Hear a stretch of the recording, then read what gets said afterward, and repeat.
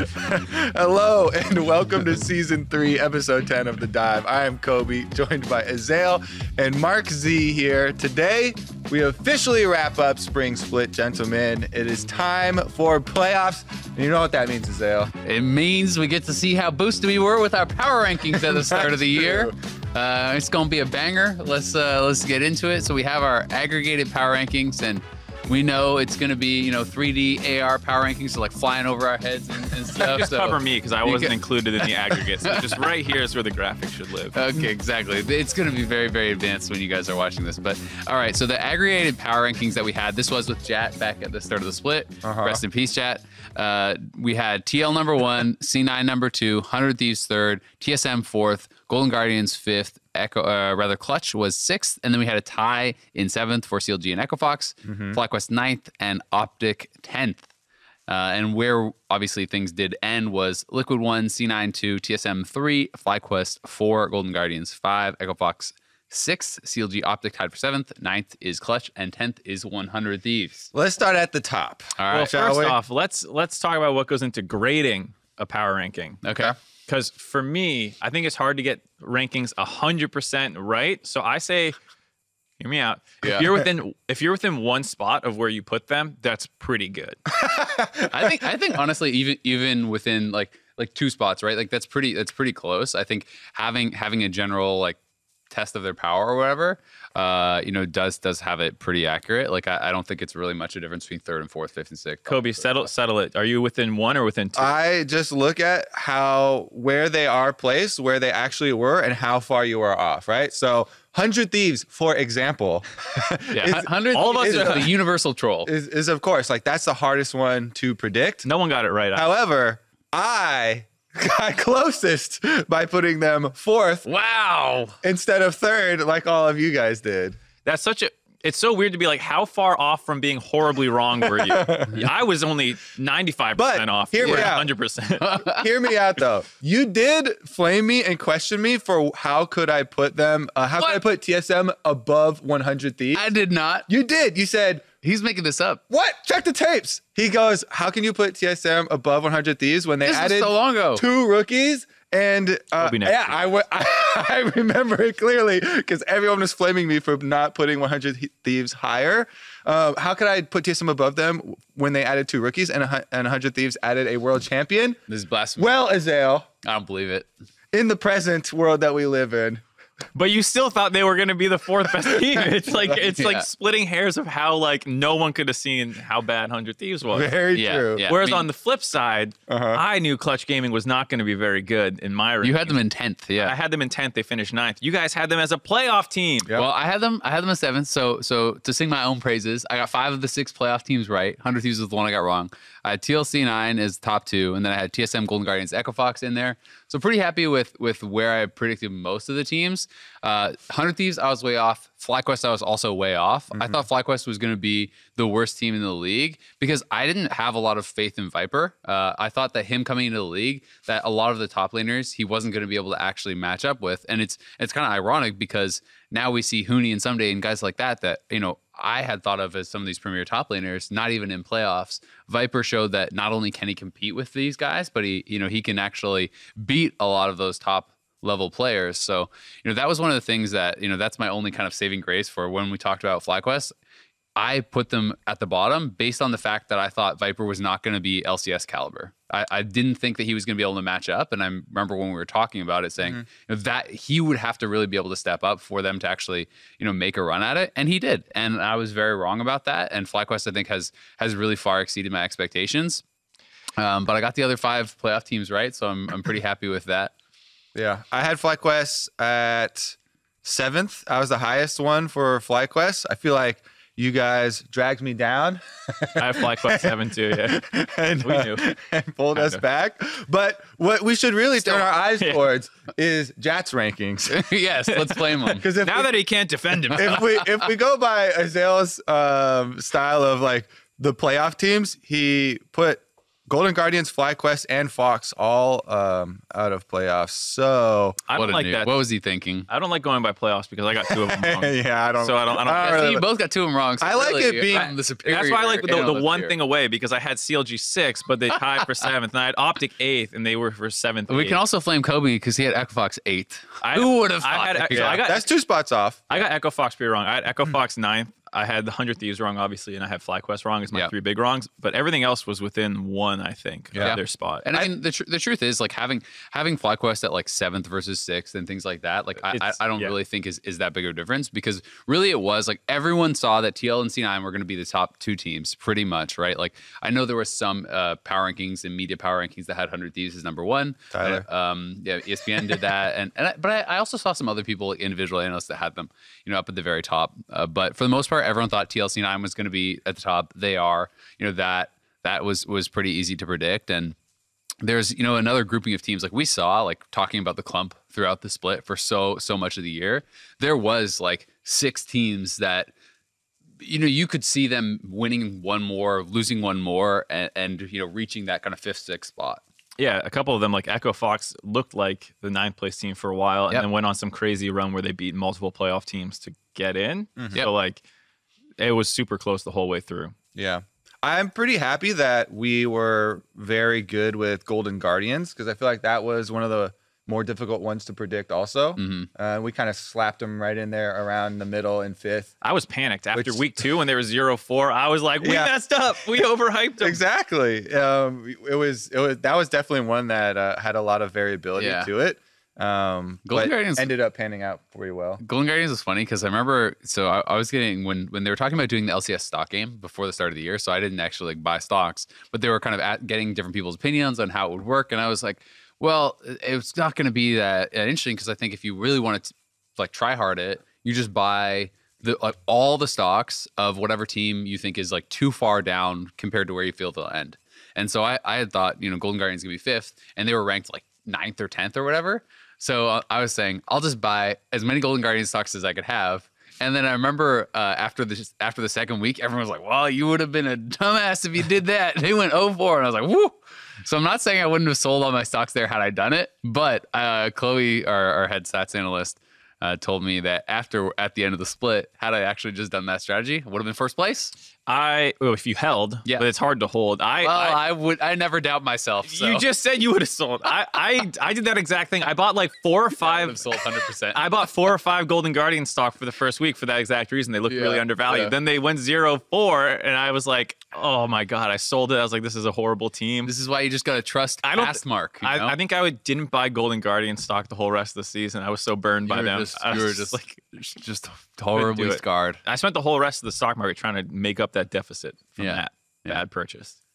I think Freak actually ended up winning. Nope. Out of people, he was not shown. There's no public record of that. Yeah, but someone would have to leak Slack logs for that to happen, and we're all professional. Is buckled up tight. Yeah. Never has leaked anything before, so definitely not good. Oh my goodness, get me out of here. What about MVP awards, huh? Whoa, okay. Smooth transition. Power rankings are fun and all, but it's mostly just us gloating over here. Well, I think it's also fun to talk about why, like, what do you guys think? I'm interested to actually hear before we move on. Why is it we were so wrong about some of them, right? So what went so wrong with 100 Thieves? Let's pin them, and let's pin FlyQuest as the 2 biggest outliers from most people's power rankings. Why was 100 Thieves so much worse than people thought? And why was FlyQuest so much better? Everyone has been trying to figure out why 100 Thieves are so much worse the whole split, Azale. And no one has come up with the correct answer. Give me your here. 2 cents. There is no rhyme or reason. You can't examine it from the outside. I'm convinced you have to be on the inside. You have to be in those scrims. You have to understand what the coaching staff is doing, because no matter how you look at it on paper, they should not be the 10th place team. I mean, the other thing too is they actually only got 1 win. They were like 1 in 12 or something in the back half of the split, and then they were at one point they were 3-3. It just looked like the morale was completely shot for the whole team. Yeah, I think they like imploded. This wasn't like just based off how it started kind of close and then they just nosedived, it does feel like a... But that's your reasoning, right? Like, and that's fine reasoning to give. Sure, yeah, because I don't think from a talent perspective, like maybe people over-focused on... I think this happens a lot when new rosters get put together, not just in esports, but around the world in every sport, is like you look at like what the peak potential could be and you hype that up and you don't focus on like the negatives, which is, I think, what happened with Clutch for a lot of people is like, look at all these great one-time players. If they all return to form, they'll be a great team. And it's like, well, none of them return to form. Yeah. And I think that's kind of what happened here, where it's like Huhi was trending down. Onda was not really a great replacement for Meteos. Bang for Cody Sun looks like an upgrade, but like, how does Bang actually work with the team? And Afro's trending down, and you just assume those trends are going to reverse, and then they don't. But even if you were like super pessimistic, no one would put them 10. Yeah, and one of the biggest things for putting together teams when, and in a season where so many rosters did change, how are people going to work together on a personal level is one of the biggest factors. And that's only something you can guess at. Yeah. So those types of things are super difficult without having extra access inside the team. I think it's a really interesting conversation, and I've talked with some people about this, and I had a tweet the other day just talking about like this year to me felt like for LEC and for LCS, yes, there are still very successful imports, but it felt like some of the biggest name imports had failed, right? When you have Bang and Someday on the last place team in NA, that feels really weird. Gorilla going to LEC and not making playoffs on the team that people had huge expectations for there. Crown and Arrow missing playoffs. A lot Ignar, et cetera, et cetera, et cetera. Lots of kind of big imports did not have success. Trick went to Galacticos, didn't even end up keeping his spot, so on and so forth. So it felt like this is maybe the first year where I shouldn't say the first year, but this was the year where I felt more than any other in the past, we have seen kind of some of these Korean imports not have as much success. And it feels like it's no longer guaranteed that you just get these amazing individual players and your team just gets all these wins. The strength of the league has gone up in general. And I also think that the game is shifting more and more towards importance of team play. And I think as a result, communication becomes paramount. And sometimes there's going to be difficulties, I think, like when you're bringing in a Korean player, and if they're not working as well with the team, if the team cannot communicate as well, like that can be more problematic. So it's not just about getting the most talented Korean player now. It feels like it's about getting people who can communicate well together, having a really cohesive system. And when that falls apart, I mean, as you guys said, 100 Thieves, there's no way that when you look at the individual talent of these players that they should be 10th, but they are because, well, mental boom perhaps, but also they never really worked together as a unit. And we even saw interviews with like Huhi talking about that he never felt like they had played as a team, and other players being pretty vocal about that as well. So it is kind of interesting that there's more and more, I feel like, of a paradigm shift towards European imports and European imports, because it's the same language and well, primarily, right? Yeah. And also like just it's an easier transition even culturally to go from Europe to America, I think, versus Korea to America.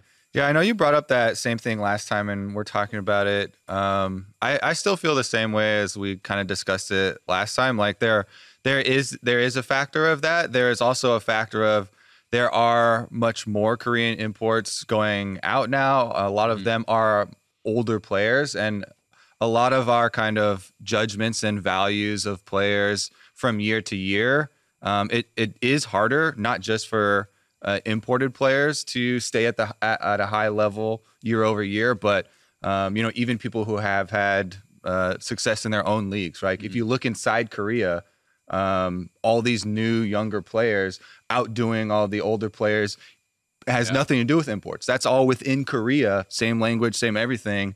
And we have the rise of all of these kind of young players. So I think there are like a decent amount of kind of confounding factors, but I do agree with the general thread of, especially now, like, communication for the team acting as a whole, and everyone, even not just like literally talking about a play beforehand, but within practice and within scrims, like everyone getting on the same page as far as how they want to play the game. Every little bit does help as far as having a cohesive team environment. And I think FlyQuest is the reciprocal of that like problem with 100 Thieves, where we're all like, they're so much better than everyone thought. And it's like, I forget who I was talking to. I think it was Loco Doco, who was like, who on this team's going to be a problem? Like, and the answer is none of them. They're all like super chill, very easy to get along with guys. So like they're going to have one of the easier times working together, even if they don't have like the star power that everyone wants. And so I think they're kind of the evidence as well that like teamwork is the most important thing, because this team finished fourth when no one thought they could. Mm-hmm. Yeah, I think it is really interesting to see that, and I think another example of that is kind of Golden Guardians. And Ole has talked a bit about like how he feels like everyone on the team is just like good friends and they all get along so well, and it's almost like the old CLG story, right? But that stuff does actually matter a lot, I think, and it's easier to have good teamwork, to understand people's perspectives and point of views. When you get along, you're less likely to get frustrated or to to kind of like think, that's not really it. You're going to give your friend the benefit of the doubt more than you are someone that you're kind of frustrated with or kind of having a lot of internal issues with. Yeah, personal relationships are incredibly important. I think still to this day, a lot of people underestimate how difficult of a job and how much of a commitment being a professional player is. Like the time commitment is insane. And if you're with the same people for this entire grind of the season, and even with franchising, there's more pressure put on by these big organizations that are, backing all these teams with so much money. Like if you don't have a good relationship with someone that you're working with that closely for that long, it's going to be more difficult to, have good practice and, pick up the new things as they're coming along, adjust the patches, all that type of stuff. I think it's really interesting. And I know I've talked, I think, with you and some of the casters about this. I don't know if I ever said anything about it on the dive, but like, so I was a WoW pro for many years, had a super successful career. And it was like, it was one of those things though, where it's like, so I got to choose who I played with. Right. Mm-hmm. And that was something that I thought about so much when I started watching League and playing League and casting League, was like, oh my God, these guys just get slapped with these random teammates. You don't choose what team you're going to. It's based on the amount of money your team has. The decisions are made by GMs and coaches and things. Sometimes the star player might have input. But for me, I literally got to decide my roster. I was just like, hey, Alex, head of EG, I want Kobe and I want Mark. And they're like, okay. And then they go. We're in! I think 1,400 highest battleground was that guy or something. They hit you guys up. And then I was playing with my friends. Even though I was choosing my teammates and playing with some of the people who I still to this day consider some of my best friends, it was still a struggle at times. Yeah. We would still get pissed at each other. We were still frustrated as hell.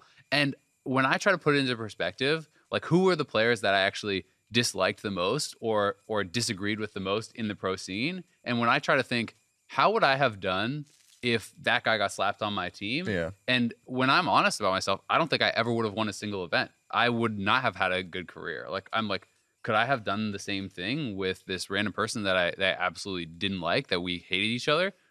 I don't think I could. So like when I put that into perspective, I'm like, holy crap, that's actually so much harder when you don't have control of the people that you're playing with, because it really does become your whole life. When you talk about how hard it is for pro players, if you're not getting along, like you're living with these people, you are talking to these people 24/7. It's your job. It's your personal life. They hang out together. They go to dinner together. It's literally your entire fucking universe. Yeah. And if you do not like those people, if it is constant like frustration, it just builds and it builds and it builds and it builds. Yeah. Social skills are an incredibly important part of a social game like this, right? Mm-hmm. It's a competitive game.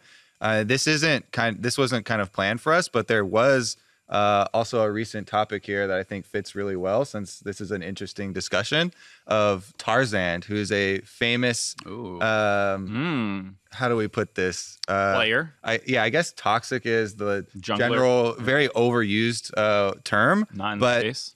He is a skilled player who does not work well with others, with the teams that he has tried, right? He has been on a couple academy teams, as well as some other endeavors that they tried to get off the ground. He went to Korea, like he got, top 50 in like a week, from Diamond 4 to top 50 challenger in Korea in 1 week, playing Faker, playing Apto, beating these guys.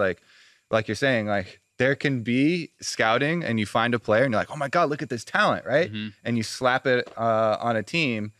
But if they can't work together, then, that's not going to pay off, right? Yeah. I think there's been a number of people over history and time that have like had to fix their social skills or how they present themselves to team environments to actually be successful. Mm-hmm. And it's usually takes time for a lot of those guys. Like even like Jensen or somebody like, I mean, that was more riot enforced than like team enforced. But those kinds of stories about people who are super hard to work with. Doublelift, actually, there's a good one. Like didn't win for a really long period of time, won once, and then had to get booted from CLG. And people say he's like not 100% reformed from what I hear, but like he's better than what he was back in the day when he was learning from Chaucer and St. Vicious as like his team leaders. I mean, it takes time to mature, right? A lot of these guys are starting at 17, 16, in these environments. And one of the things I think that is very different about esports compared to traditional sports, at least as how it's been for most of the time, is that, so if I'm going to make it to the NBA, right, I probably play some little league organizational thing. Then, I'm in my elementary school, I play there. Then I'm high school, I play there. And then I go to university ball, I play there, right? And you have had the coaching structure and the feedback kind of circuit going through, and often you're going to be in league camps, and those guys are giving you feedback and telling you how to improve, and you have to work with others. Like this is forced upon you the whole way. So when you get to NBA, yes, it's obviously going to be a big change, but you are used to the structure, you're used to the authority figures. Whereas if I'm going to make it to pro, I'm sitting in my bedroom and I'm playing like WoW in the dark at 4 a.m. by myself, right? And it's like, for League, I think it's even more extreme than it was for WoW, because in WoW I had to still queue with people, right? And you had to get used to that. In League, I could play solo queue by myself, and if I was super nuts, I just get rank 1 challenger by myself. Great, I own, but I'm like sitting there raging. I'm playing by myself. I never work with anyone. No one's giving me feedback. No one's coaching me. And then you're slapped in this pro environment where all of a sudden you have to listen to all these other people and what they're telling you to do and how to change your play. You're like, well, that's not how I got good. Like, I only listen to myself. I know best. Why would I listen to what Kobe says? Kobe's just a coach. He's just some scrub. That's true. Yeah. I wouldn't listen to Kobe. Yeah, exactly. It does kind of bring up other, topics. People always talk about like the environment within specific teams. Even us, when we were doing our power rankings at the beginning of the year, I remember part of one of my reasons I gave for Golden Guardians was like, we were at the offline TV party and like the entire team was there partying together and like talking about how great it was. Synergy. To be on a team with these guys. And you could see that they liked each other, and like small insights like that. I might have to do some different research for my power rankings in the future now. I have to go like. Where are you guys going to party preseason? They'll be in the bushes when they're at the park. He's like, they're getting along and they're throwing the ball to each other. Only 3 of them went out for ramen tonight. Yeah. Oh no. Investigative journalist Kobe segment coming to the countdown. But yeah, I mean, all those types of factors, right, could lead to more accurate evaluations of teams, power rankings, and stuff. It'd be cool to get insight into team practices and stuff as well, if we can ever get to that point. But on to the awards. Let's do it. Because we have to also vote on MVP award, also the all LCS team for each role. Have you guys submitted your? No, I have not done mine yet. But I thought about it a little bit, and there's not. He thought about his homework. There's not too many surprising ones to me. So for me, a lot of the positions did come from mainly the top teams, right? There's not a whole bunch of surprise factors. Some of the surprise ones, I was like, okay, like Crown as an individual is a bottom team. I think is a good player. He could be on one of the top 3 for mid. But then you think about who he's going to push out, and it does become kind of difficult. I also thought about Jungle. Santorin is not on one of the top 3 teams, but I could see him taking a top 3 spot. He's been super good. What about you guys? Any kind of like outliers that you would put in there? Because if you go down a lot of the lists, people are going to say, oh yeah, it's that jungler from TL and TSM and C9, right? For most roles, our top 3 teams, because there is such a separation, do come from there. So for me, the interesting discussion is around which are the ones that are coming from not TL, sure. C9, TSM. I kind of agree that there's not too many that come out from other places. I think one for me would probably be Hanser for Golden Guardians. I was going to say top lane, right? Yeah, because top lane feels a little weak potentially. Yeah, you got Licorice. And then who? And then yeah, I mean, a lot of people, I think midseason had Impact as their number 2, pretty clear cut, because there weren't that many people challenging him. Yeah. And it's still kind of true. There's not that many people challenging him, but he has had more struggles in the second half of the split. And so this kind of combos into something else I was thinking a lot about was like the recency bias people always talk about.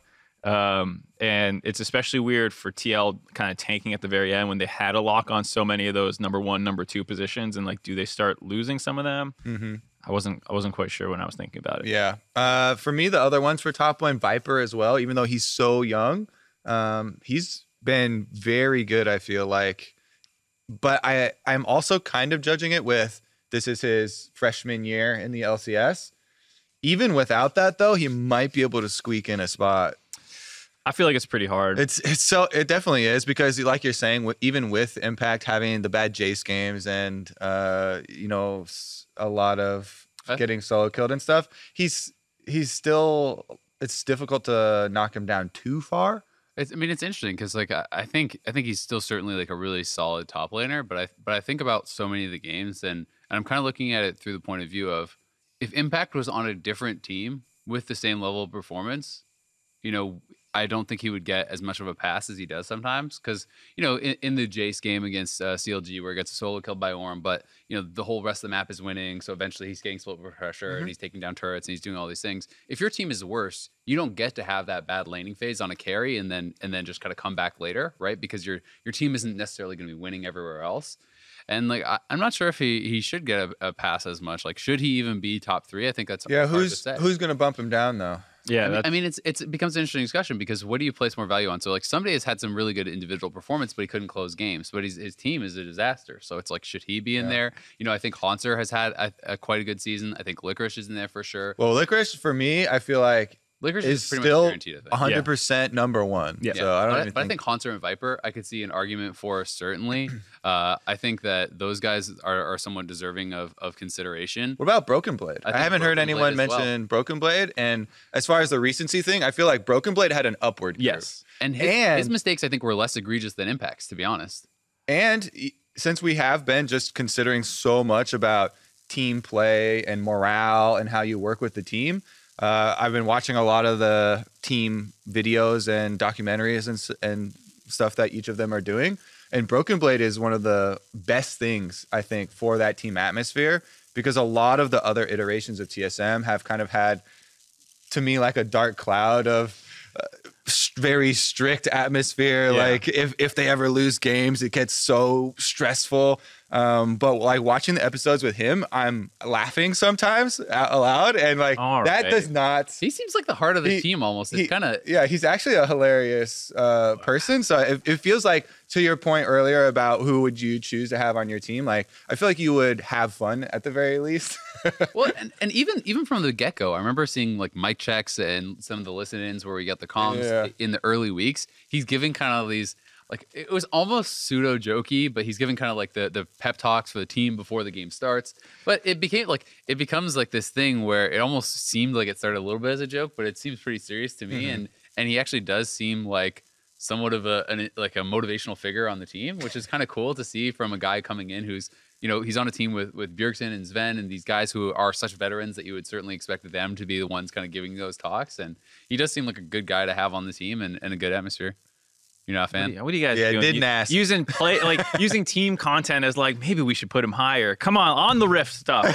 We don't know what's going on with all the other teams necessarily. So we got to do our scouting, Mark. We got to get in the bushes. What are your top lanes? Yeah, so on the topic of Impact versus Broken Blade and all this stuff, I feel like if you tunnel on Impact's laning phase and some of the mistakes he makes, like, yes, it looks bad sometimes, but he also has a number of game-winning fights. His team fighting is really good. Like, there's a couple fights where he was on Sion. He, like, ults in out of nowhere, hits key targets, and sets up, like, the entire fight for his team. And, like, some of the laning phases on carries, it's like, yeah, his team brought him there, but, like, he also brought his team back from being down 2 to 3K time and time again, especially early in the season. And so that's, like, where the recency bias thing matters to me, because he doesn't get help. He has the second lowest jungle proximity in the league behind Dokla.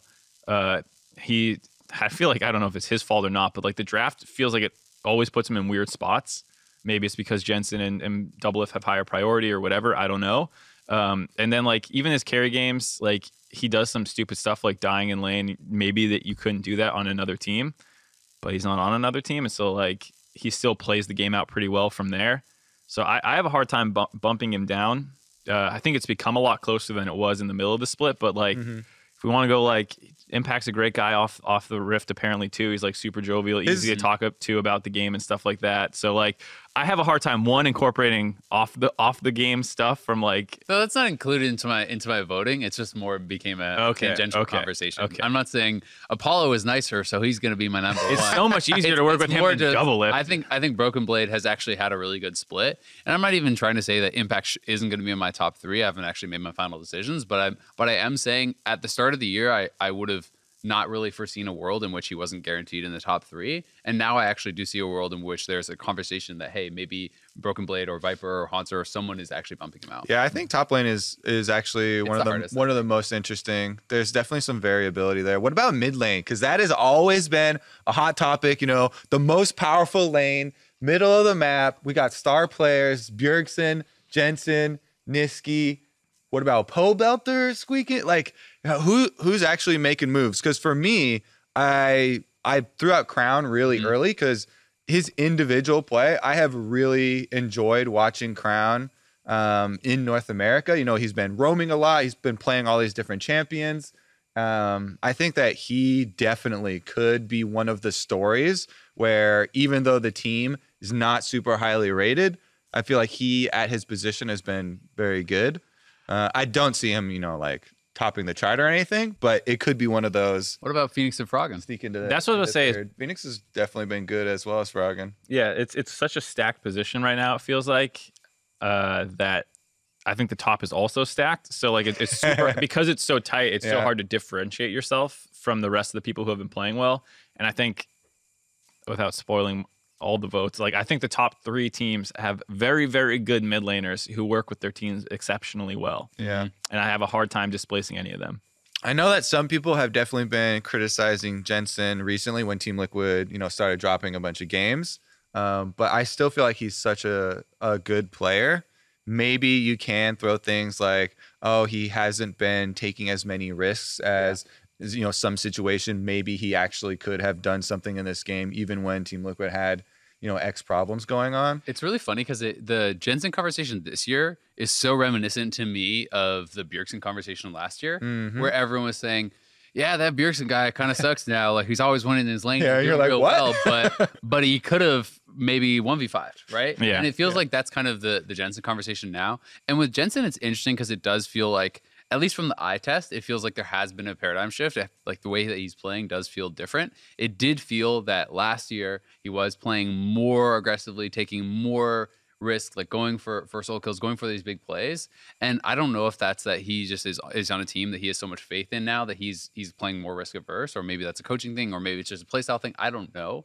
But it does from the eye test feel that he is playing somewhat less aggressively and kind of like riding that line a little bit less than he has in the past. But that being said, he's still been fantastic. And it's like, I saw criticisms of him on the Orianna game against TSM, but like, I'm like, it felt like he was one of the only people doing well on his team, and he was at a really strong point, and he couldn't get the shockwave, and people were criticizing him for, he didn't shockwave those guys. That's what it's like they're on the Nexus when they grouped up, and you could have shockwaved them, but your team got slammed, and I don't really fault him for that. Yeah. I mean, watching people criticize Orianna play is one of the most frustrating things for me. Like, no offense to Reddit analysts, but like, they just I don't think you ever have to say that. I'll always say it. I love Reddit. Okay. But yeah, just Please seeing keep voting our stuff. Yeah.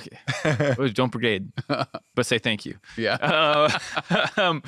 It's just like every game when someone loses on Orianna and there was like some team fight where they didn't find like the right shockwave, people are like, oh, this guy's just holding his ult for next year, like when they get relegated. And it's like, it's so easy to sit there as a fan and watch an entire fight and then like pinpoint when would have been the optimal time.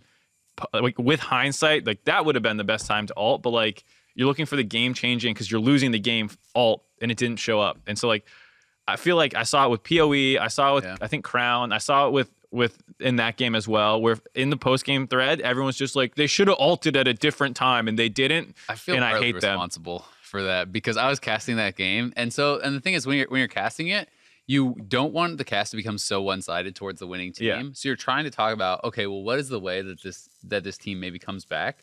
And so I was casting that game, and I was definitely saying at times, like, not that, hey, he should have shockwave, but more to be like, okay, what's the way they come back? Okay, well, the way they probably come back is Jensen has his death cap. If he can hit the fatty shockwave, maybe you can get the miracle team fight. right? So because I set that up, You and sick the dogs on him. Yeah. and it doesn't happen, I do feel a little bit responsible when I saw some of those comments.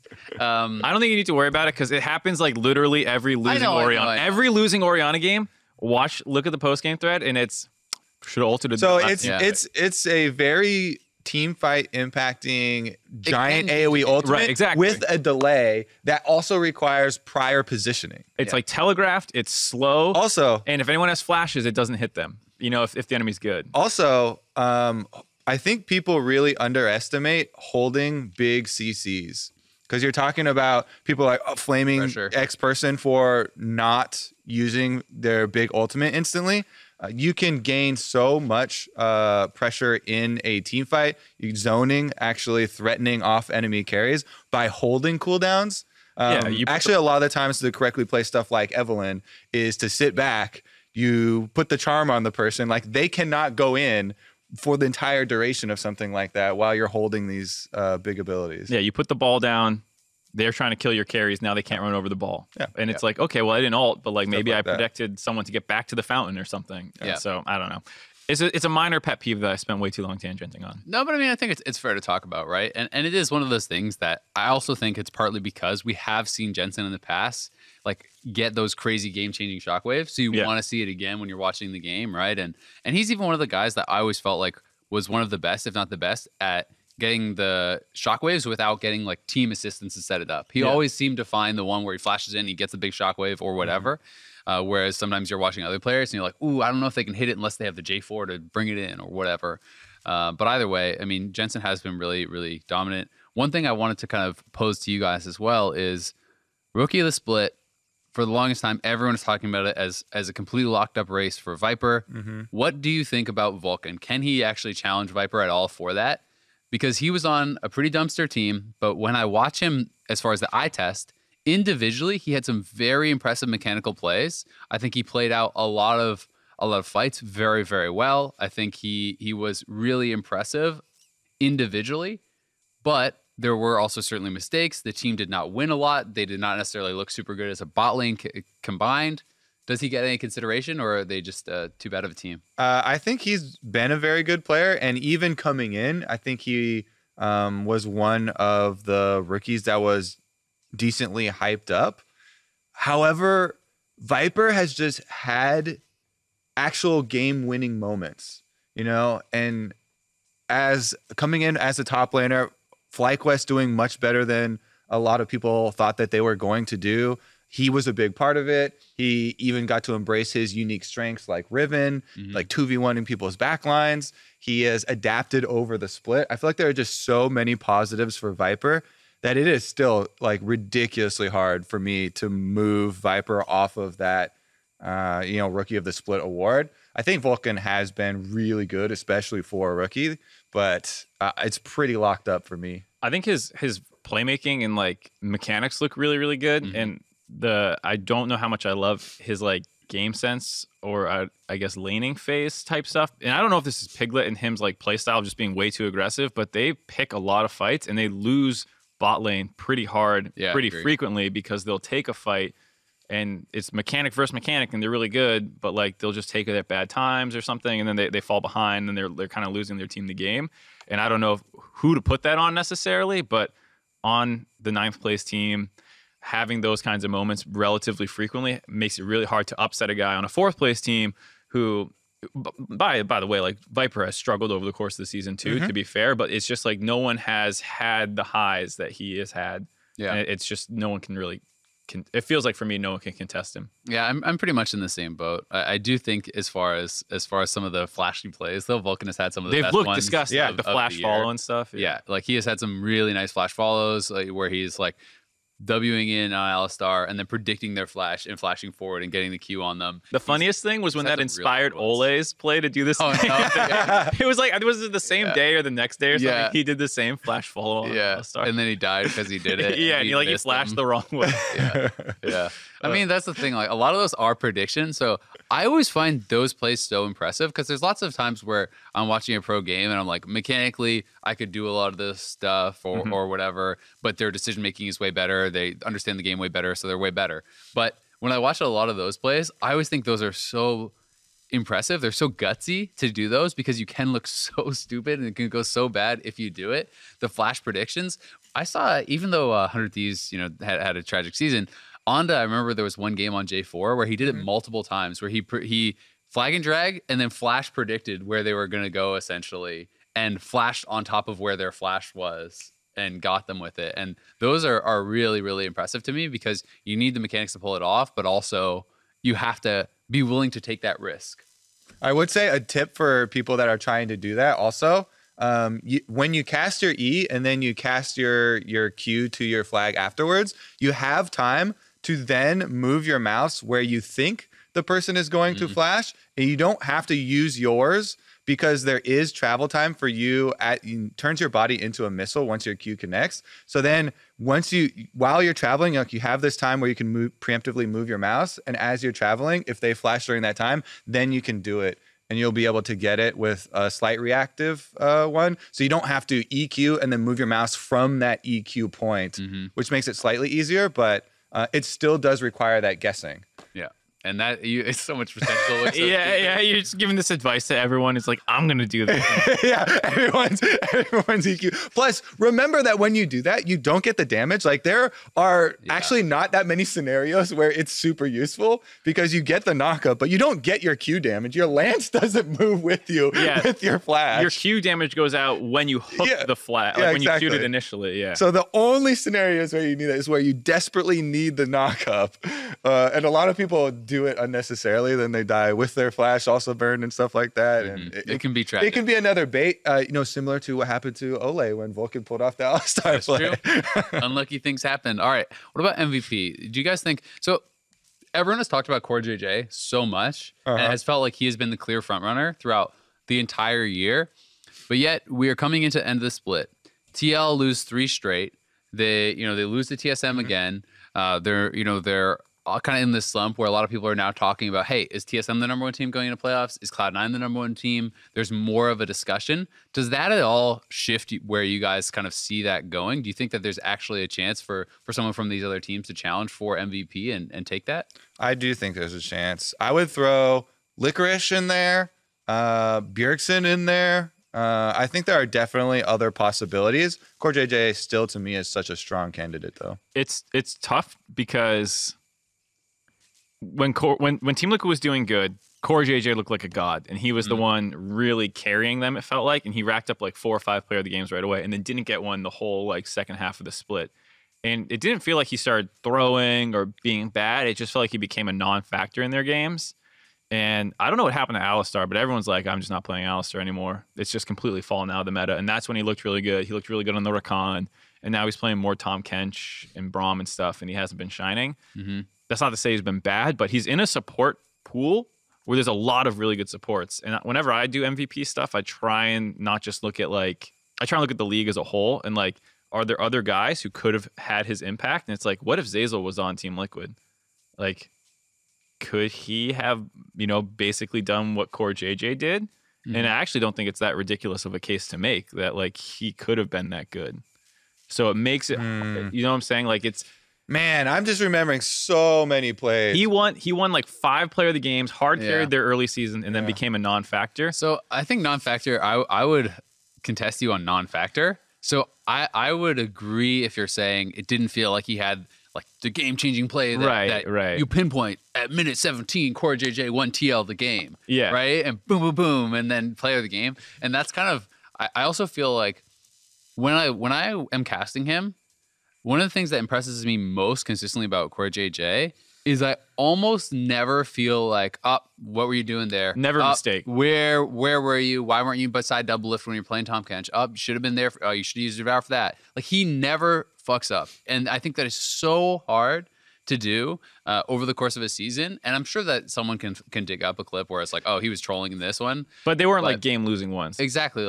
And I think that even though he was playing Tom Kench, and Tom Kench is more of this kind of defensive style, it often feels like less of a game changer unless you're really making great abyssal voyages and roams and so on and so forth. You're not engaging the team fight kind of thing.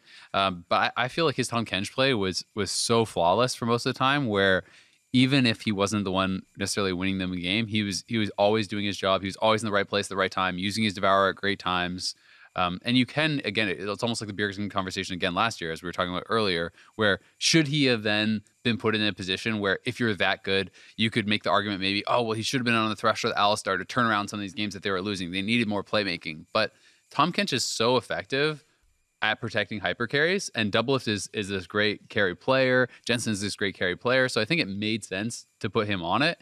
And it also, if you're going to give up Tahm Kench and then try to play a playmaker, then they have the ability to kind of deny that. So I still think that he was never a non-factor. I always felt like he was a really positive force for TL. He just didn't necessarily have as many game-winning plays in the second half. I also don't think people should have the recency bias or even just tunnel on the Tahm Kench. Remember, he was the one who brought Alistar back in North America. Every support was crediting him for starting and playing it in scrims, and he had multiple game-winning engages, these flanks behind enemy wards. Him tracking enemy vision has been one of the biggest things as well. His vision score has been extremely high, and he has also navigated knowing where the enemy vision is super well. So I just think that there has been so much that has been so good for him. And the only way I would see him not getting it is if people really tunnel on the recency bias in the last few games. That being said, the other guys I mentioned, I think there are some super strong other performers. All right, so we got a game for us here. Oh boy, we have not really put in. Well, I can speak for myself. I haven't put any thought into this just yet. But what is the best team you can make out of players who didn't make playoffs? And this is kind of, we have this question, and it's basically talking about there's so much talent in NA now, and it's spread among so many of the teams. So you take these 4 teams that didn't make playoffs, and that is Optic, 100 Thieves, Clutch, and CLG. What is your dream team out of there? Import rules still apply. I am going to use my imports first, and my first draft pick is going to be mid lane, as is classic North America. Crown. And I'm picking Crown. You already know because I talked about him earlier in the show. I mean, you can. I guess the only other question that comes down to from there, I think we're all going to take Crown, right?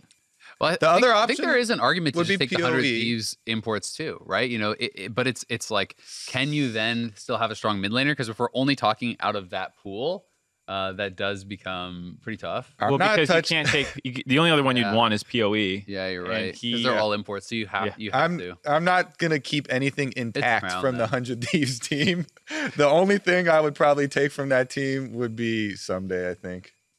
So that's what I was gonna say, which led to my follow-up question: is it Huni or Someday? But it sounds like I would. I think it's Someday. I would pick Someday. I think Huni has just had too many poor games. Mm-hmm. The argument is so then who's your AD, right? Because there's an argument to take Bang as well. Stixxay, I think in the past is a guy I would have argued a lot for, but Stixxay has not looked as good. Arrow is an import. Who do you want from Clutch? Would you go for a Cody Sun or something like that, or a Piglet? You are gonna have to sacrifice in other roles if you want to take top lane. Mid, I think, does make the most sense. But look at your other top laners that are not imports. It's really tough. Right? I mean, but between so then you're deciding which is the most important. Between AD and top, it feels like you have to take an import based on those teams. I think Stixxay and Cody Sun are better options than the Doklo or Darshan. I think for top. Marksman is a less independent role, so I would also take Someday, because I feel like if you have a really bad top laner that's going to struggle against people in the 1v1, it becomes so much harder to play the rest of the game. Whereas I don't necessarily feel that way about Marksman. And that's kind of the traditional wisdom has been import solo laners, right? So all right, so I can buy that. So we got Crown, we have Someday. Those are your imports. So you're all. Would you get Stixxay or Cody Sun for AD? Probably Stixxay. I think Stixxay. It's hard because we only had one game. Yeah, so. and Cody Sun. I mean, it's tough. Yeah, you last year he was doing okay for sure. But I do think that Stixxay historically has been better. Stixxay and Biofrost haven't been great this year though. It's tough. They haven't been great for. I would go Cody Sun. Last year, I would go Cody Sun. Really good laning phase. I would go Cody Sun. You know what I'm thinking of is Thresh. Stixxay got hooked 9 times in one game, lost the game. Come on, dog. I'm sorry. That's just what's in my head. Are we building a team that you actually need We to? don't have to agree. Yeah, I'm not. Yeah, agreeing. we don't have to agree. I'm not agreeing. I saying think that I might go Cody's side. we never know exactly what happened on the 100 Thieves roster with Cody's son. Yeah. But there's a reason no one took a chance on him. And there's a reason he's in academy. And there's a reason that they didn't bump him up earlier. Like, I think that maybe we don't have all the details, but like, if I was a team owner and you're asking me between Stixay, who like has had highs, had some lows, haven't really heard anything too bad about behind the scenes, and like this guy who seems contaminated, like I would be very hesitant. Oh my goodness. He's contaminated. You know, you gotta get some rubber gloves to handle. I'm just saying it would be the hazmat suit. No, dude. You might be radioactive. I would be hesitant, and I think we're all going optic junglers, right? One of the two. Yeah, I would go Meteos, I think. Because again, if you're talking about contamination, I think that Dardoch has had issues surrounding him, right? Oh no. And Dardoch, I think, is a super talented player, but I think Meteos performed well in the split also. And I mean, to be fair, some people talk about Meteos like not always getting along with coaches and things like this, and because he has a very, I think, specific way of how he sees the game. And how he thinks the game should be played. And if people aren't on the same page, I think that can be more difficult because he, very strongly sees the game one way, I think. But I mean, I think you could create a pretty strong team. So if we're saying someday Crown, Meteos or Dardoch, I think that's like pretty interchangeable. Maybe that's your 6-man roster. Then if you guys want to make the argument for 6A or Cody's son, I think I'm on the 6A side of that. Then the interesting discussion becomes support. And I think most people would say it's between Biofrost and Aphromoo. I know Aphromoo has been getting a lot of... I'm going Bio for sure. So you're just bringing in the CLG bot lane, even though... I'm not... I didn't so you're going Cody's son. Yeah. So that's where it becomes interesting because I think that Biofrost, you want to say individually, has been quite good. And last year, I actually think CLG's bottom lane was the shining light for their squad. They won a lot of games through there. Yeah, they won a lot of games through their last split. And they actually had some of the best laning stats last split. This split, though, they have not looked very good. So it is interesting because I do still feel like when I look at the individual pieces, I want to take them. But their bottom lane has not been impressive to me.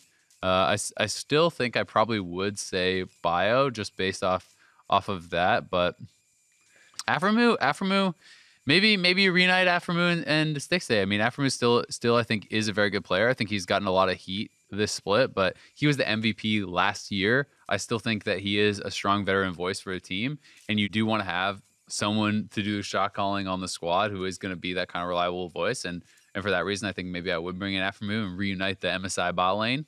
So I guess my spot you gotta go Dardoch then. You can't put Meteos and Aphromoo back together. Why not? They're gonna make up and be happy again. It's gonna be someday Meteos, Crown, Aphromoo, Stixay. That's my lineup.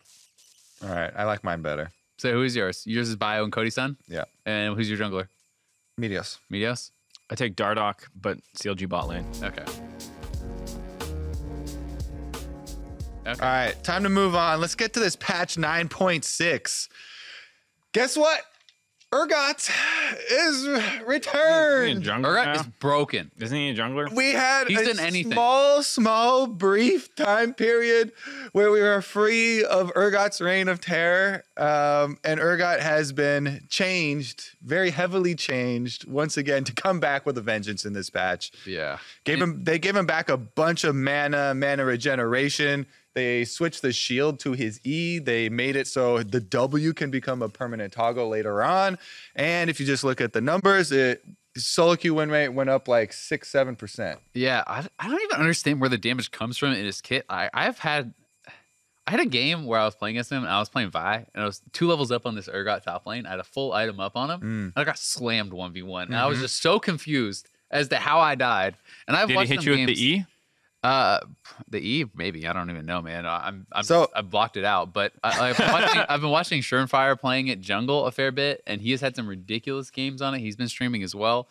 It feels super crazy, and the W being permanently up once you hit level 9 and you have it maxed out seems really, really powerful. I think Urgot is back in there 100%. Yeah. Also, they did add base damage onto the R, 75 at rank 1. So just for the full combo for trying to take someone down, 75 base damage, extra chunking someone. Well, 75 on top of the 50, so it's 125. Yeah, 75 yeah. extra. Yeah, just make sure. That extra damage can chunk them into execution range much easier. And that's what you have to get to with Urgot, right? Is your 100% range, because then you can flash in with the big fear and all that stuff. So adding even just a little bit of flat damage onto a long cooldown like that for him is a really big deal. Yeah, he looks pretty dumb. Yay, he's back. To it. Also, quick shout out to the last dive episode that we did on 9.6, where I talked about really enjoying Hecarim, but conceding that he's a better top laner, even though Freak was like, oh, well, he's mostly played as a jungler. Now there was a Reddit post after our dive episode about top lane Hecarim. Yeah. And now it's all the rage. And I'm sad because now I will never get a jungle because everyone's picking a top lane now. You can still be a hipster. You can still play it. He's probably going to get picked in the LCS for top lane. I mean, we talked about it last time when we originally brought up the topic, but Licorice, and I've seen a lot of the other top laners practicing it as well. Yeah, more bruisery. I think it's definitely in there. You ready for some more Kyle talk? Yeah, Kale. I think so. 9.6. I think it was coined as like a power shift or whatever because they nerfed some of his base stats. But the E and W changes were actually really, really impactful. They feel so much better. E feels much closer to a true auto reset. The W is much more reactive, and you lose less DPS time when you're using it. So it's actually easier to actually dodge out on skill shots. The E feels like a really, really positive change for Kale. And people are just learning Kale more and more. So the win rate has been steadily creeping up. Kale's, I think, OP on 9.6. Yeah. And I think because it had snuck in on 9.5 and people have had so much time to learn it now, I do think it will get play in playoffs because this is 9.6. Nerfs are going to be coming in 9.7, and then maybe it falls out again. But I think certainly for playoffs, it's going to be a very important pick, especially since some of the other tanks and whatnot got buffed. So if you bring tanks back in, Kale is fantastic because it's harder to punish her in those early stages with lower damage champions. Did you watch Academy playoffs? Yes, I watched both the Kale games. Yeah, the Echo Fox games were really cool what they did with it because they would combo it with like Rakan or another engager. Well, they only played it the one time, but yeah. They played it twice. Loyal? Yeah. Yeah, he played 2 games. Oh, you're right. They banned it once also. Yeah, they started banning it towards the end of the series. Yeah. But what was really cool was they would combo with an engager, and he would do the AP build. So it's like a 0.8 ratio on the ult, and so they would just throw it on Rakan, who would ult in, round everyone up while being invulnerable, drop the damage, and then ult out. Yeah. And it was this disgusting combination, and I think once I saw that, I was like, oh, there's a lot more uses for this ult than I initially thought of just like save someone. Yeah, it's actually way better used as an engager. I've played a lot of the Kale, and we were doing the Kale segment. Well, Freak actually ended up presenting it, but it was stuff that like your brain power talking about it. Yeah, and I do think it's by far the best on a hard engaged champion because you're actually losing so much damage time, especially late game. People talk about, post 16 Kale is so incredible at doing damage. You can actually kill a squishy in the 1.5 seconds sometimes that you're locked out from using your ultimate. So it's actually often better to just immediately ultimate at the start of the fight on a hard engage. It's getting a tremendous amount of value. It deals extra damage. It's giving that person free reign in the backline.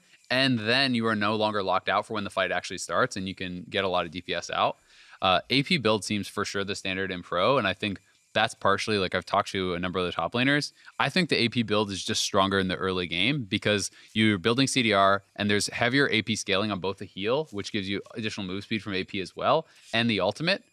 That being said, I do think if you can survive early as AD, which is harder to do because you're not building CDR, you don't have AP, you're basically not able to auto attack at all in a team fight until you're 11 where you have range, but it is a higher DPS build and I think it's more powerful at that point. But yeah, I think it's a bit of a bait and more of a solo queue thing because it's like yes, I can actually 1v9. Like late game AD Kale you're definitely at that point and you can just like but you might not be able to get there. Everybody around you. But yeah, I went to dinner with Lorlo and he was like, yeah, like you don't even like need to get to that God mode point with this champion. The execution damage on the E is also like a super underrated part of the kit. What is it, like 20% missing health damage on the E? And he was a big fan of going burst with the like Bane proc. Exactly, and a revolver proc. And he's like, just with that, I can take someone out of the fight, especially when he's using the ult early. So like you get this big chunk of damage, then you get all the bursts coming from items and stuff too. And I think that I agree, like that's probably going to be mostly what we see in pro. But for solo queue, even my boy Hotshot has come back and been spamming Kale in solo queue. It's actually just broken. And every other time that he's come back, he's kind of like, Like played for a while and like got fed up and left. But now he actually is like hard climbing with Kale. I looked at his match history and it's like all these green Kale games. I'm like, oh, it's so much fun when you get the broken champ that people aren't banning yet. Yeah. I mean, people are starting to, though. People are starting to ban it, but it's funny because Kale is fun to lane against because Kale's lane is so bad. You get slapped around before you lose, or you get to slap her around before. Exactly. Yeah. So it's one of those things where it's like people often are going to ban the champions they're most frustrating to lane against because that's kind of their experience, right? But Kale scales so well now, and people are getting good enough at it that you're not so far behind that you're not useless. But I do still think that Kale's late game, while really strong, is still somewhat overblown as it's free win once you get to 16. And we did see in the Academy Series the second day, and I'm forgetting who actually played it. I want to say it was like Fallen Bandit, but I could be wrong. But it was played in the second Academy Series the day after Lorlo played, or maybe it was later that day. And it was against, Insanity was playing Vladimir and absolutely clapped the Kale late game. Kale got to 16. Kale had all the items and then was instantly dying at the start of basically every team fight, right? Like Insanity on Vladimir was forcing self-ult instantaneously, and then Kale would be 20%, come out of the ult and die.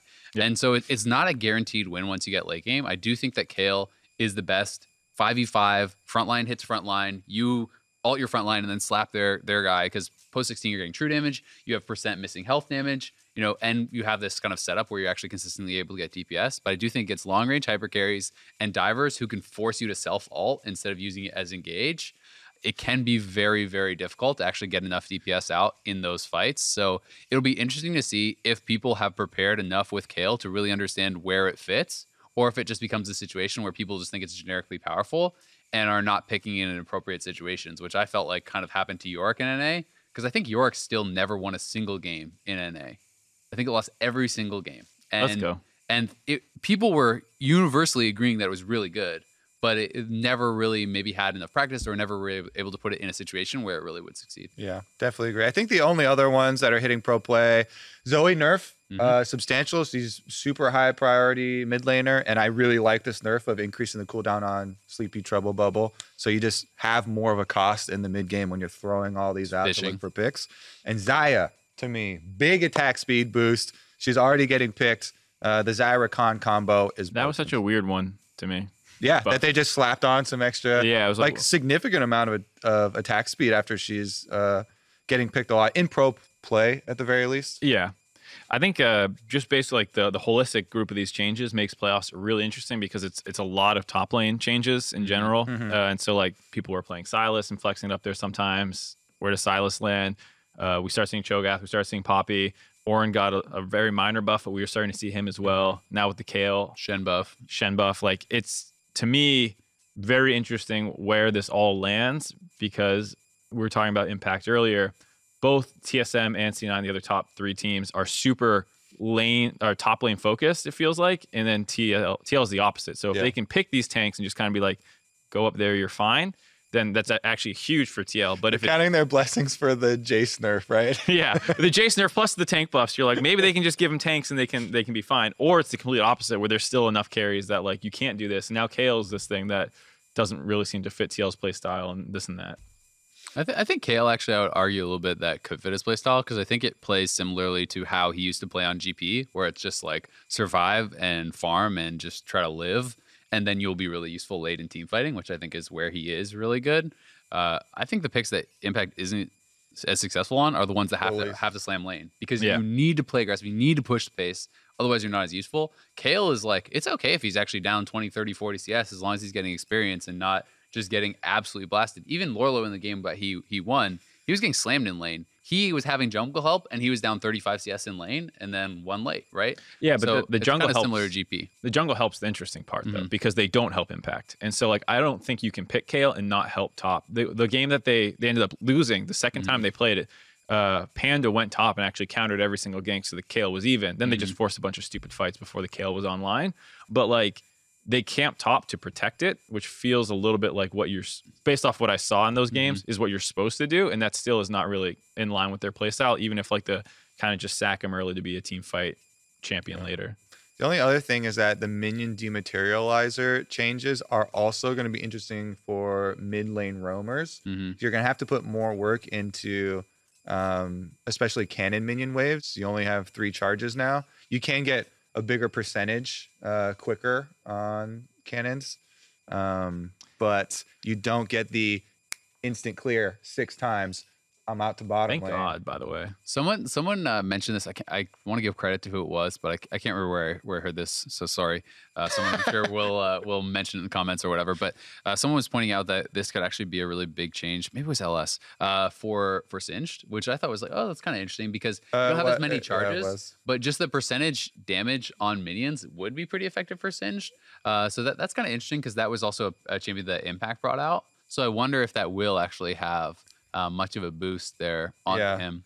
Because Singe, like when you're doing your poison trail, like back through the minion waves, the cannon is the one that lives unless you spend extra time. And you can use all 3 on cannon minions to get the big amp. Mm-hmm. All right, time for playoff though, boys. Let's get into the previews. Let's start with Saturday. Okay. The Golden Guardians rematch versus FlyQuest.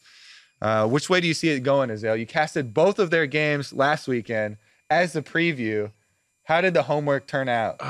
It's hard to say because we didn't even get to see Santorin playing in the second one, though FlyQuest did win. MarkZ subbed in and played a solid game. The earlier game in the day, I didn't actually cast. I casted just a tiebreaker, but the earlier game, FlyQuest did lose with Santorin, then they won without Santorin. I think this is a very evenly matched set of teams. So I actually think this could go very much either way. I think that Golden Guardians was in a pretty good position in both games. Even in the second one, it felt like they kind of threw away what was a pretty big advantage. They had an inhibitor down. They kept trying to split when, FlyQuest drafted like all these massive forms of engage that were able to punish them, and FlyQuest executed that really well. I want to say I give Golden Guardians maybe a slight edge. I just feel like they've played really well down the stretch, but I think from watching both those games, it feels incredibly closely matched. And I think it comes down a lot to the execution of these teams and how they're going to work as a squad. I think FlyQuest at their best, still from week 1 all the way to this tiebreaker game, at their best, they're drafting lots of forms of engage and they're team fighting. And I think that they're really, really good at pulling the trigger on those and forcing those moments and putting the opponents into awkward positions. So I think if FlyQuest is able to draft that sort of a style and Golden Guardians is trying to do side lane and split push, and that's often what they are doing with scaling picks from Froggen and Haunter, I think FlyQuest wins out that series if they're able to get lots of engage.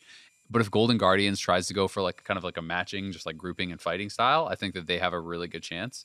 Either way, I think it's probably going to be 3-2. Like, it feels so close, and to me, it comes down a lot to the styles they play and the drafts they can get. Yeah, that's interesting. I was going to give the edge to FlyQuest, actually, because I feel like Turtle and JJ had kind of underperformed last weekend. And I feel like that bottom lane should be an advantage over the Golden Guardians bottom lane for the majority of a 5-game series. I feel like that, if you like look at where they stack up, like solo lanes are probably in favor of Golden Guardians, jungle probably in favor of FlyQuest, bot lane probably in favor of FlyQuest, maybe some better teamwork in favor of FlyQuest. So that's why I think it feels so close. Is because like even when there are those advantages, it's not like huge mismatch in the top lane. It's still pretty close, and it can swing a lot based on the draft. The thing that I hope Golden Guardians doesn't do is that side lane crap. I don't think they're good at it at all. And FlyQuest is so good at punishing it. Yeah, so I hope they don't pick LeBlanc. Like, I think Froggen's LeBlanc in lane and in the early game is gross, but they never managed to like convert that into the leads the correct way that whenever they pick it. So like, I hope they go late game. It feels like this is going to be a long team fight focused series based off how their other 2 games look. They were not stomps from Sunday. So I also probably put it in favor of Golden Guardians for me, but it is super close. And I think a lot of it comes down to draft and just who's playing better. Because I think that's something that happens all the time is someone's just not that great that day. And adaptation to 9-6, right? Who's actually going to have the correct choices going into it? I think it's so incredibly important when you are taking, especially when top lane has been so key and there's so many changes up in the top lane. Like, is the Hecarim thing actually going to really work? Have you practiced that? Is Kayle super nuts? Can you actually just go back to playing Shen and play full tanks the whole time? Having the correct read and implementing that throughout the course of the series and being able to adapt to, Hecarim actually hard failed. We need to change now. The team that does that and has a better read may actually be the one that comes out on top. But I mean, I want to predict Golden Guardians because I'm giving them the benefit of the doubt that they see that the split push style hasn't worked as well for them. Because I think that when I think of a lot of their games that have fallen apart is that style, the long stuff, even against in the tiebreaker, the Rise split push style build that he was going for, but it was against like Nocturne and God, it was Nocturne, Recon, who else was it? I don't know. I just remember they had like 4 forms of engage, and they were doing a really good job of picking those fights and coming back. But we'll see. I was going to mention coaching staff because I think that's something that's probably in favor of FlyQuest as well. Invert has been pretty good. They'll have Cop as well. And we kind of didn't talk about coach of the split before. I don't want to go back too far, but I do think Invert, potential coach of the split candidate, is another advantage for FlyQuest. Yeah. It's funny because we both talk to Cop a lot because you live with him and he's like in my Discord group. You guys are like a little family who like watches Korean variety shows together or something. Yeah. We do have our Running Man episodes, but yeah, so like that's I do feel like one of the big factors when there's a team like FlyQuest where even the people that predicted FlyQuest like decently high at the beginning of the split did not have them 4th place, right? And this is a roster where you have valid points of bringing in Viper straight up from Academy, putting together a lot of guys that have been on successful teams but not been the star player of their successful team. And I think that when we don't have all this great insight into all of coaching staffs and practices and all the time, when you do see that type of success with those pieces, you have to make that leap of, okay, something good must have gone on here to be able to make that sort of success come together, even with the lull that they had in the split. It's funny that you mentioned that too, because I remember I forgot about talking about this earlier during the power rankings, but I remember another thing that had come up was, like when St. Vicious, got replaced, was the coaching staff going to work out as well? And, there were certainly concerns of like, oh, they, JJ and all these guys have given so much credit to St. Vicious. Well, they're probably screwed now that they lost their coach. And now you're talking about Invert as potential coach of the split. I think job well done to FlyQuest, right? To be able to actually bounce back from losing your head coach, who everyone had said had such an impact on the squad, and to be able to make it all the way to 4th and to have people giving so much credit to them. I think that is a tough position to step into when you lose a well-known coach and you have to succeed right away. And they've done a fantastic job with that. And people also underestimate like the other parts of coaching staff. So whenever I give that award, I do kind of look at it as the holistic like staff award. Yeah. Because with St. Vicious and all of his success coaching, Cop has been his assistant coach for most of that time, right? And so they did lose him, but they kind of kept Cop, so you keep some pieces, and then Invert came in and did a good job as well. And he was with the team before with their academy team, so it was kind of like promotion within. Yeah. Very cool. All right, so Mark and I, Golden Guardians, slight favorite. You have FlyQuest, it sounds like slight favorite. All right, so the other thing that we obviously got to talk about here is going to be TSM versus Echo Fox on Sunday. Over it. People are talking a lot about, is TSM the most powerful team going into playoffs? They were, 10-1 in their last 11, something like that. 2-0 over TL. Would Certainly you call felt them like they Titans, were on a rise. Azale? Would they be perhaps going up against the Titan Killers? Whoa, that sounds like an exciting matchup, Azale. Well, it sounds like a narrative. Honestly, though, we had that great interview from Zazel on Echo Fox, them beating Team Luca, them beating Cloud9, going, was a 4-0 at the end of the split, making their run into After playoffs. Exactly. And it does seem like, subbing Rush back in, he looks so much better. People also have had this feeling like they want to see Rush do well. And I feel like them having the success was like a sigh of relief for a lot of people to, finally see some success there. But even though I would still give TSM the advantage, it gives this matchup a bit more excitement that Echo Fox ended so strongly. I think it's the more hype matchup, but the less close matchup as well. I think TSM's probably going to win this one pretty easily.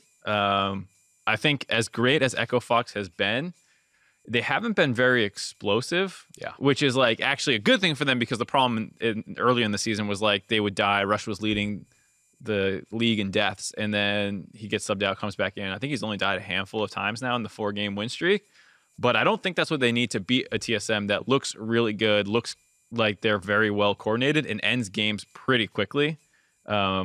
So it feels like if you go this kind of slower style and then being very intelligent about picking their fights and stuff. I just don't think that matches up very well with TSM right now. Yeah. And that's the concern for me is how they got into playoffs while very impressive in who they beat. I didn't like the style matchup versus TSM. Yeah, I think that's definitely what I'm looking at a lot too.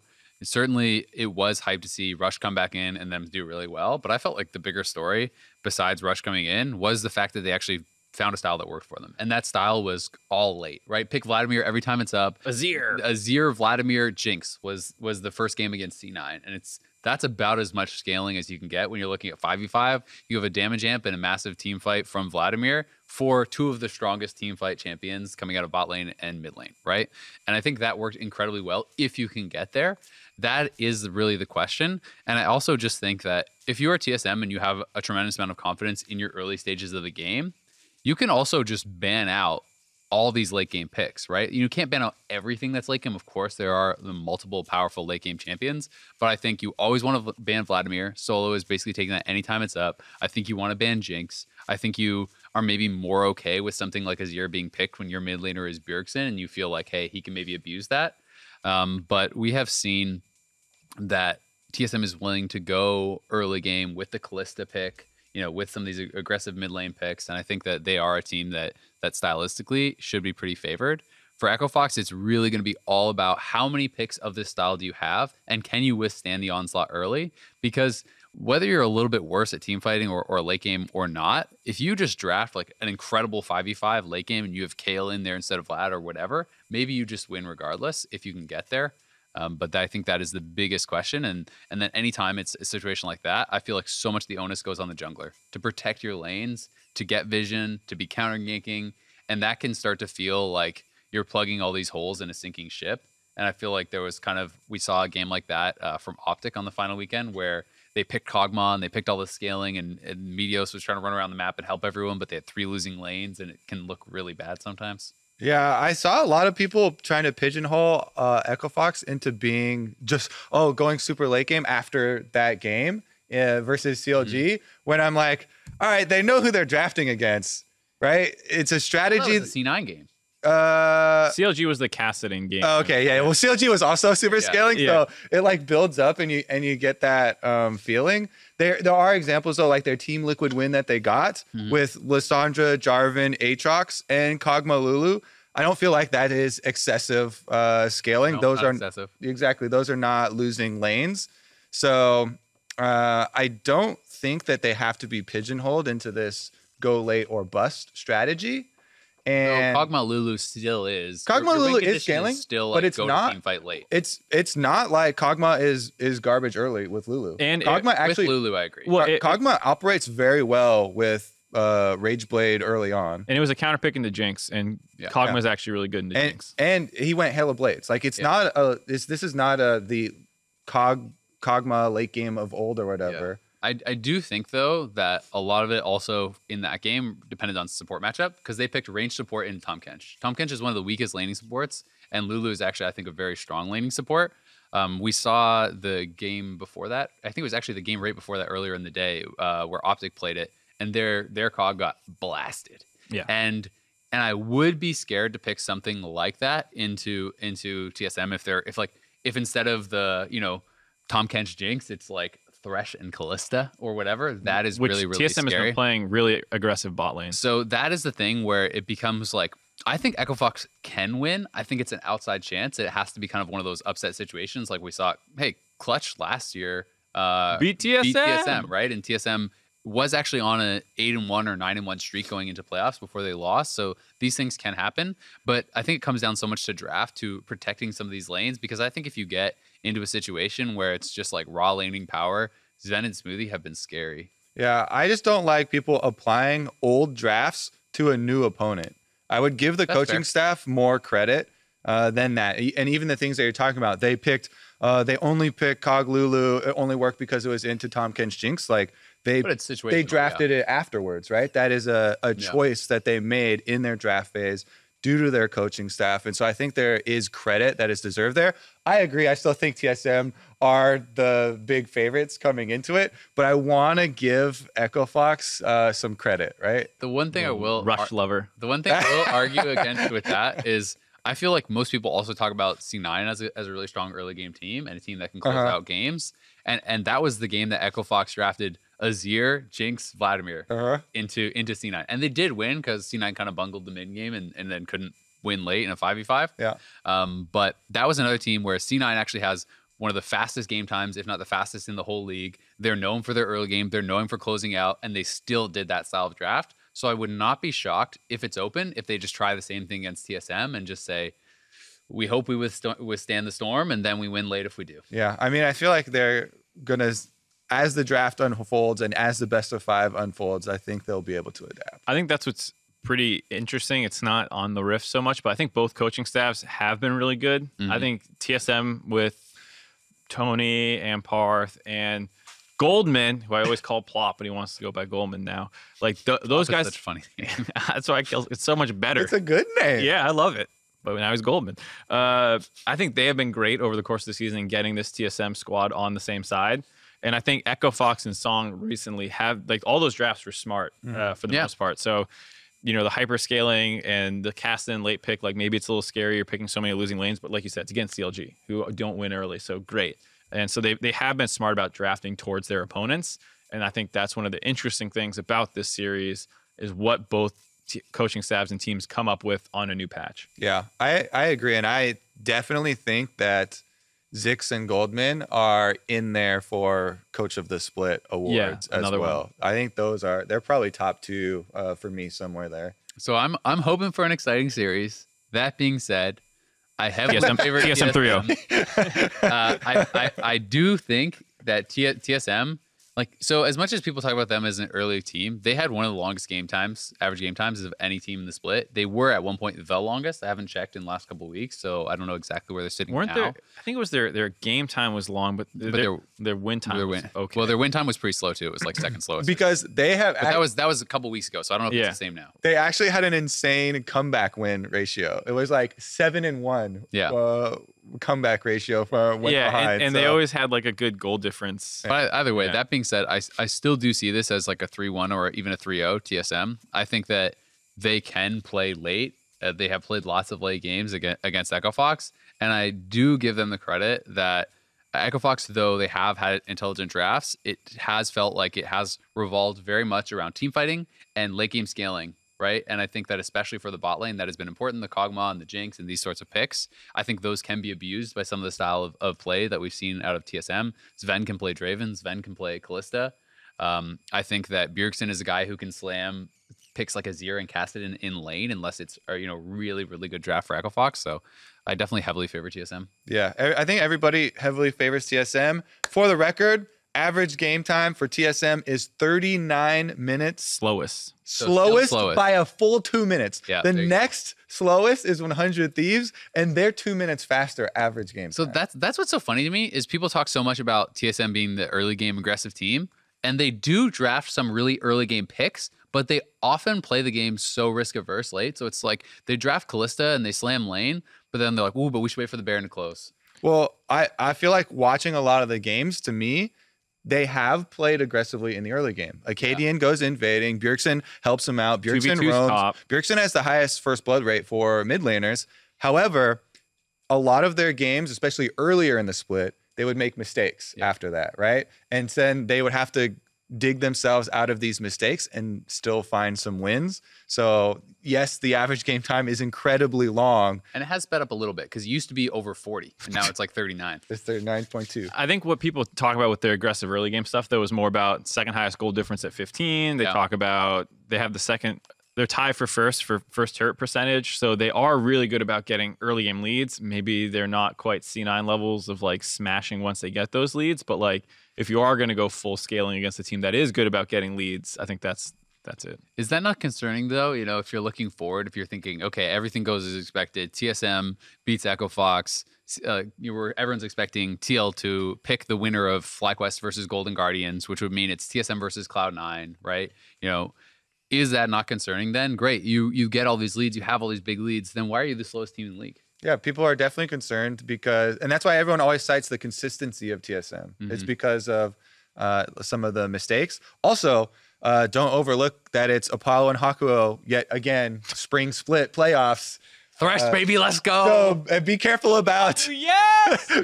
be careful about things going as expected. TSM fans immediately pissed off if Thresh doesn't get banned first game. No, I'm already looking towards the C9 match. C9 versus TSM. C9 actually has the fastest game time in the league, so that's why I think they got the 2-0 over. I like it. Completely talking past Echo Fox. All right. So I assume you're all TSM favored. Yeah. Okay, sweet. Those are our predictions. We got some Twitter questions here. First one is from Supa, from @GGSupa. He says, boots in League of Legends have been pretty boring and one-dimensional since we dropped the enchants on them. What are your guys' thoughts about reimagining how boots function in League? He says, I love how Cass doesn't even have to build them.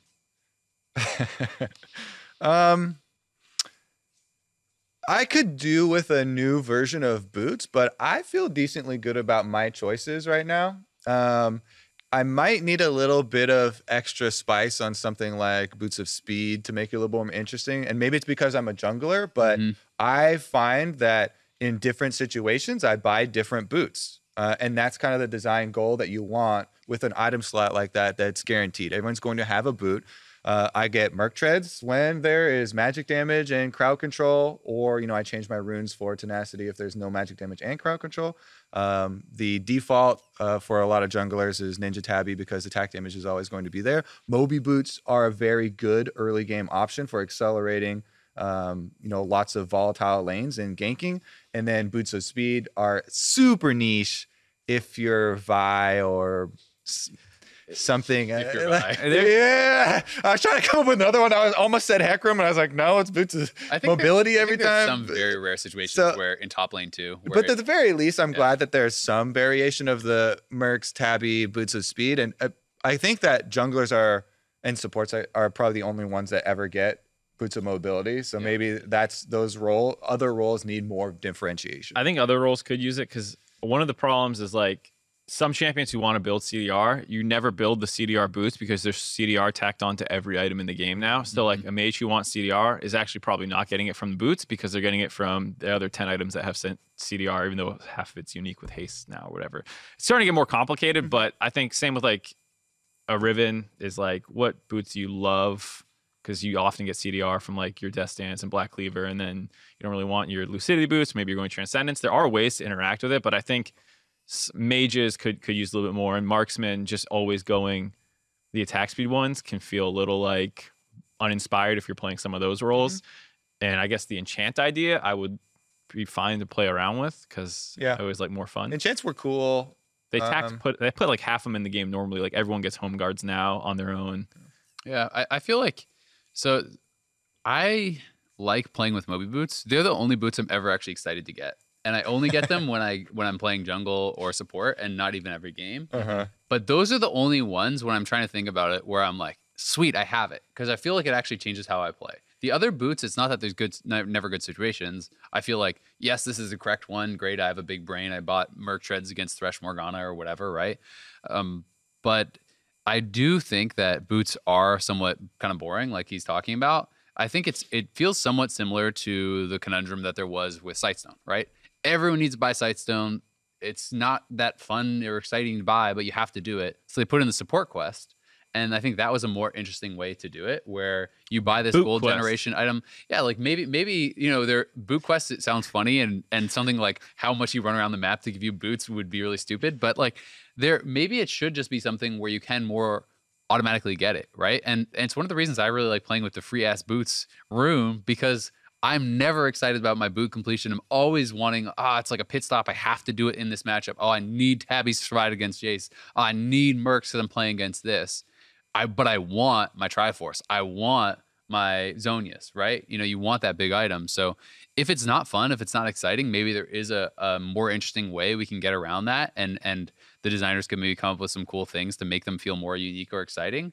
Because I do think legit the only boot I'm ever excited to have is Moby's when I'm playing Bard and I'm roaming everywhere, or I'm playing one-shot Hecarim, or like an early game jungler that can just run around the map, because then you actually feel like there's a difference. The other ones I'm like, yeah, this was the right choice, but I'm never excited. Yeah, as soon as you said that, Mark, I started thinking of like, all right, if you spend 5 minutes in the river, you turn into having water moccasins on your feet. You got some flippers, you're flopping around. Or, if you're playing Kazakhs and you assassinate like 3 people in a time limit, then your boots have guns on them all of a sudden and you can shoot I people. thought they were going to be like stealth boots. Yeah, that's what I thought it was going to. Yeah.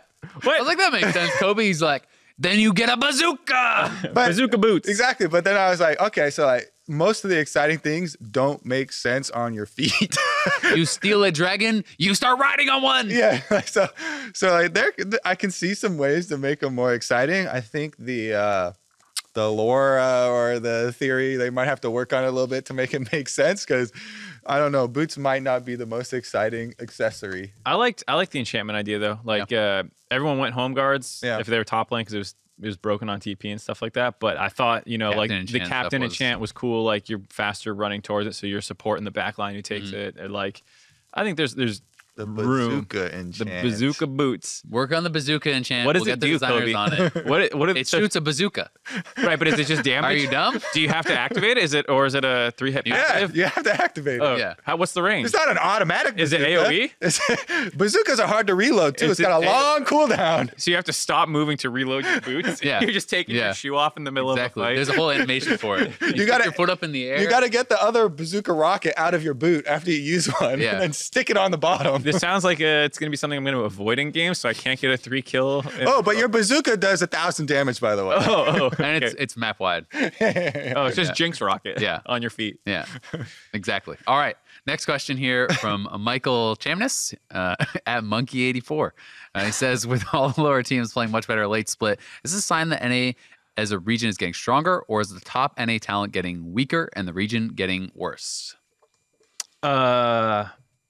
I am firmly in the region getting better camp because I was pretty vocal, maybe too much, about how bad I thought we were when we pulled up those stats for the Twilight Zone ripoff, the Fiesta Zone, and we were talking about how That was original content. How dare you? Right, 46% win rate with First Blood, like only a 65% win rate for lead at 15, and both those were like 20% lower than global averages for those kinds of advantages. That was terrifying for me. I was like, we are so bad. Not necessarily Team Liquid, maybe not C9, but like as a region. But I think the clump actually improved. So teams like Echo Fox rose through it. Golden Guardians rose through it. And I feel a lot better about the rest of the playoff teams heading into playoffs than I would have felt week 6, week 7. Yeah, most of it to me is just looking at the games and looking at the decisions that are made, not even necessarily the stats, which are kind of indicators and point to problems, but just looking at the games recently. There are some where you're like, all right, these teams have fallen to the bottom and they've fallen to the bottom for a reason. And I think that is good when we do have the filter, right? And the stronger teams are climbing to the top because of their more consistency and better plays being pulled off. Like you're saying, I feel like the top echelon kind of did that earlier on, but it was only a couple of teams, right? Yeah. Even TSM had a lot of mistakes early on in the season. They were part of the problem with those leads. Exactly. They take forever.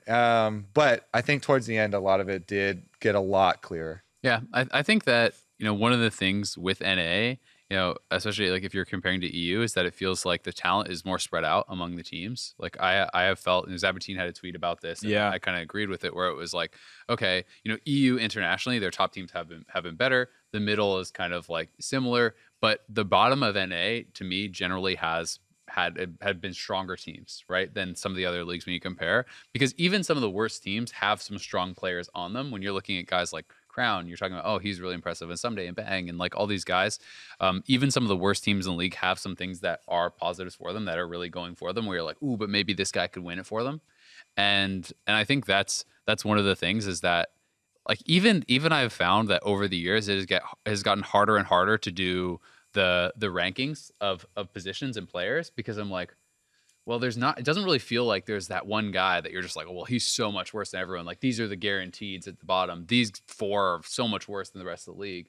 There's not a lot of positions where you can do that anymore and feel really comfortable about it. I feel like, even when we were talking about mid lane, right, and you're talking about the top 3, but then, okay, outside of those top 3 teams, there's still lots of great mid laners, and it gets harder and harder, I think, as it's been getting more and more competitive for these spots, and honestly, as more talented imports have come into the league.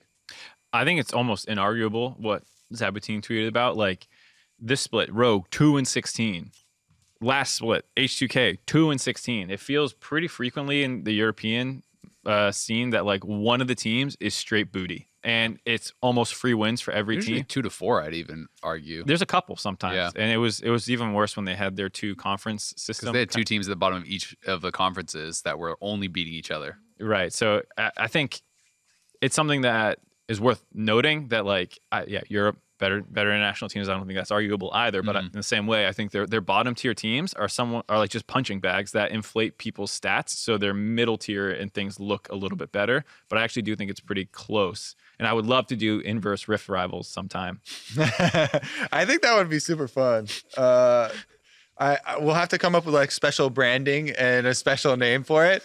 But Rift failures. if It's not a selling point. if people watched the cooldown where we had Darshan, where we had Darshan singing, Yeah. it was a pretty catchy tune. The La Casa de Fiesta. Yeah. Something along that lines would be a super fun if everyone's embracing it. We're casting it that way. The teams are enjoying it that way. I think that type of thing. Where Teams are really enjoying getting flamed for being the worst from their region and being forced to come and compete. Monkey knife fight. But if it's positioned as, all right, this is the time to bring out all your wacky stuff. Yeah. You know, you've been talking about your Heimerdinger jungle all split long. I mean, I'm not. Let's see it. I'm buying it, but I don't think the players are. No, the players would not enjoy it. All right, guys, you're gonna dress up in monkey costumes and you're gonna pick the dumbest stuff you can imagine. I don't want them to pick dumb stuff. I want it to be competitive. I want to see Me too. Excel or Rogue versus You have to pick your highest win rate in solo queue.